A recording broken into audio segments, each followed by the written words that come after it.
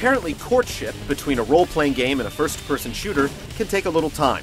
Borderlands was announced in 2007, but it wasn't until this year that Gearbox's wasteland crawling hybrid was properly revealed, reborn in a cel-shaded art style. It has leveling up and a randomized loot system, but plays like a first-person shooter. So what is Borderlands really all about? I'm gonna eat you when I'm done! The setting is the recently colonized and ominously named planet Pandora. It turns out that instead of being rich in mineral resources, it's actually rich in plain old dirt and fugly dog-like creatures called skags.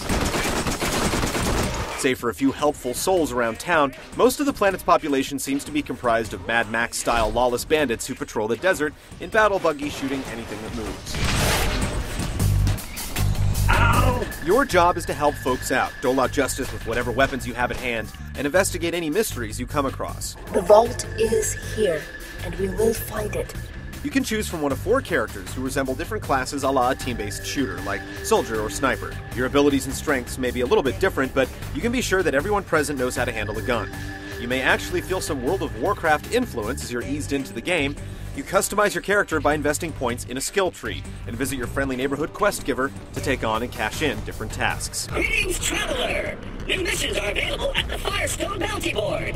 Despite including so many RPG elements, Borderlands sticks close to its shooter roots. With Halo-like shields and the iron sights of Call of Duty, combat is clearly in the guns and ammo domain, despite the hit point bars, damage numbers, and critical hit indicators flying out of enemies.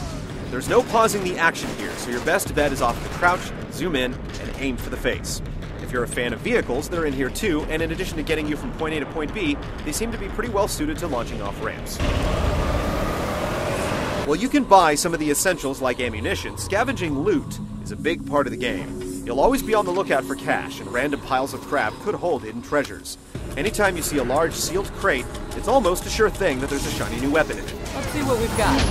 Borderlands promises a truly ridiculous number of guns created through combinations of various parts. You can't customize weapons yourself, but almost everything you pick up seems to look and behave a little differently than other guns. Whether it's an automatic pistol that sets people on fire, or a simple but brutally effective machine gun, the game has the clear intention of appealing to your inner loot fiend. One of the game's other interesting features is the ability to invite friends into your game at any time to help out with your missions. Up to 4 players can run together as a group, and you can drop in or drop out anytime. You're meant to cooperate, but it is possible to initiate a duel with another player if you feel the need to let off some steam. There seem to be a lot of good ideas in Borderlands, but how well are things going to hold up when it comes out of the blender? We'll find out if the game is able to turn lawless chaos into fun later on in October.